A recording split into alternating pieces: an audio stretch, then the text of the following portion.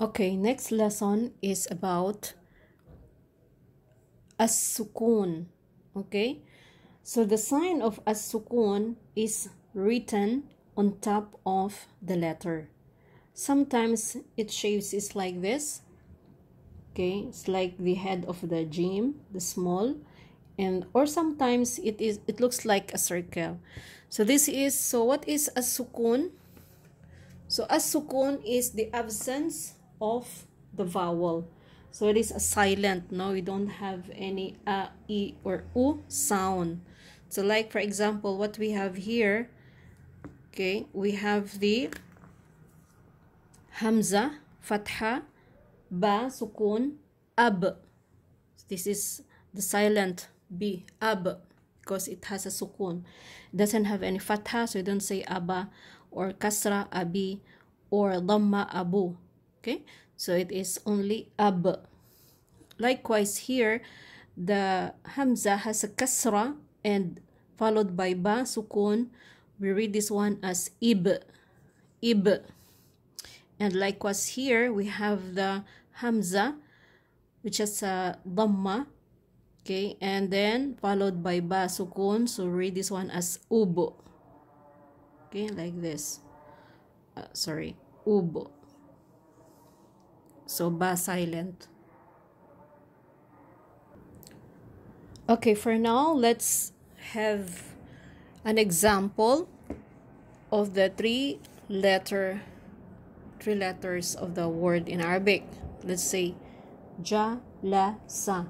So remember, okay, we need the three baselines again, 1, 2, 3, in order for us to read or to write the Arabic properly.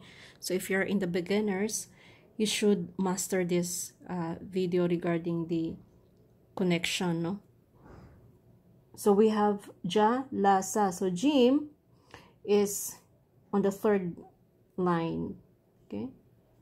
Jim, which has a fatha, ja, and then the lam also from 1 to 3rd line, and then the sin on the 3rd line.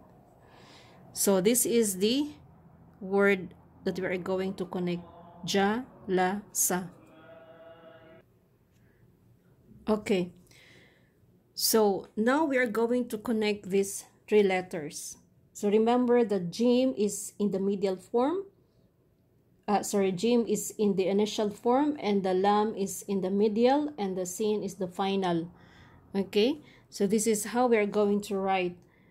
The jim is on the 3rd line, so the initial of the jim is written like this.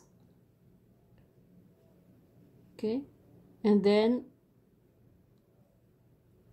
the dot below, and then the vowel is fatha. So we read this one as ja.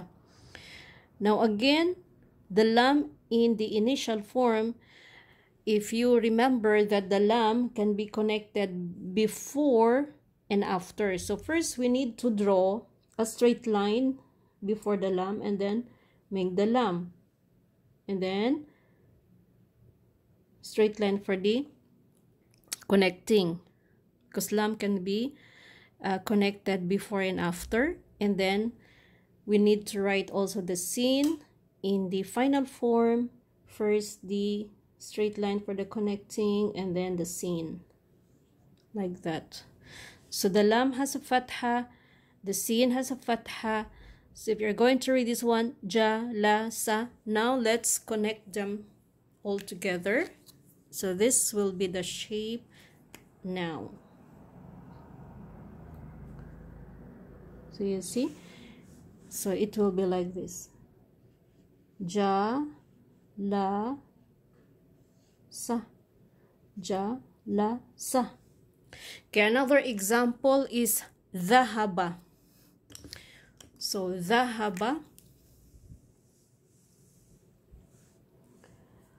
zal with a fatha, and then the ha with a fatha too, and the ba with a fatha. So how are you going to connect these three letters? So first is you have to analyze that the dal here, okay, if it is in the initial or in the medial, you cannot join or connect any letter after that. So here you cannot. So you cannot join any letter after dal. So how are you going to write the dal now? So it will be like this. It will be written alone. Okay, the fatha. So now our next problem is the ha. So since ha is in the medial form, so how do we write the ha if you are going to connect this three letters together? So the ha will be in the initial form. Why? Because the dal, you cannot connect the dal here. Okay, so we will gonna write the ha on its initial form, which is like this, and then fatha, and then next is the ba in the final form, like that. So we are going to join them together. So this will be like that. So meaning to say the dal here doesn't have anything connected to it. That is why the ha is written like this. Because if the dal or any letter before it can be connected, so the ha can be like this. This is the straight line for the connecting, and then the ha on the medial form. It should be like this.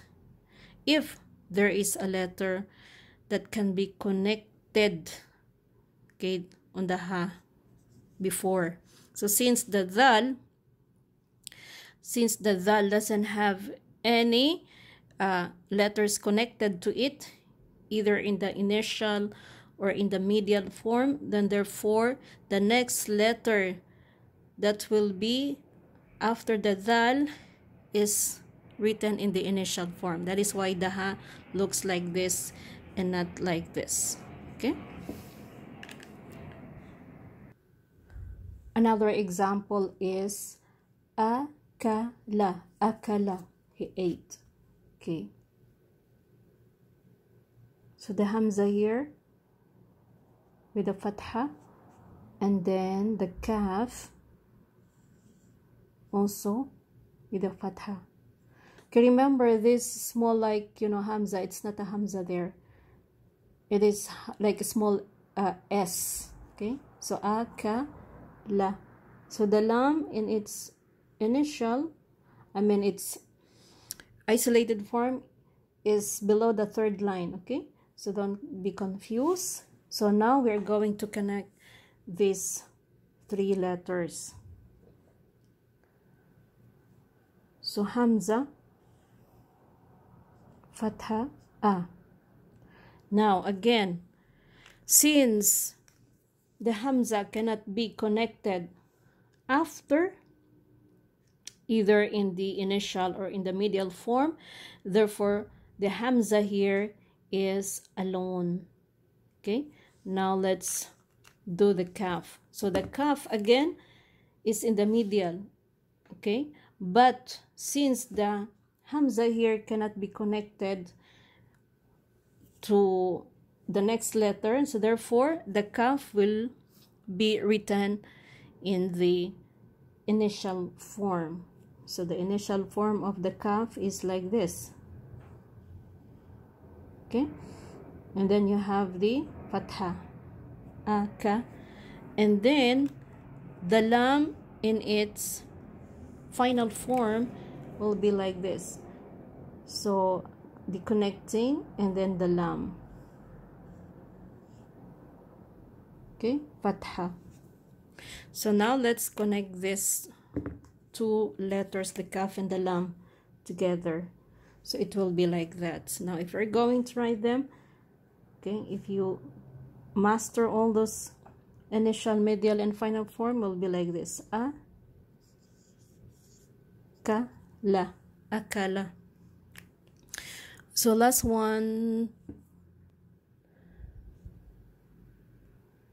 Okay, last one example is shariba. Shariba.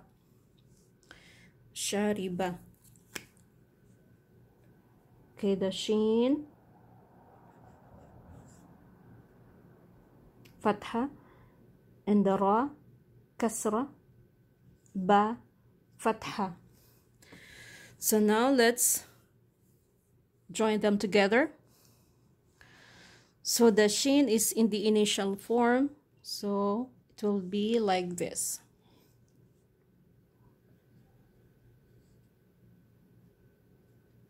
Sha, and then the ra in the medial form, first the straight line for the connecting, and then the ra, which is kasra, and then the ba will be written alone, since again the ra cannot be connected afterwards or after it. So the ba will be written alone, like the isolated, like that. So now let's join the shin and the ra. So it will be like this. Shariba. Okay. Shariba.